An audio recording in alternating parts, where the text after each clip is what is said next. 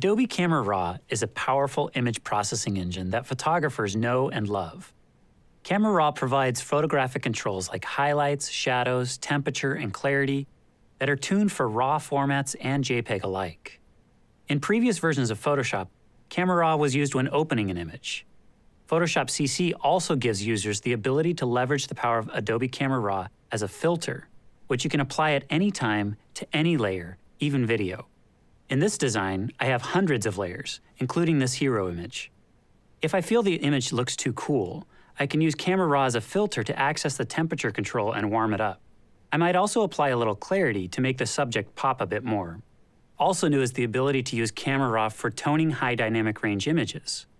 This allows me to use the intuitive exposure, highlights, and shadow controls on 32-bit files.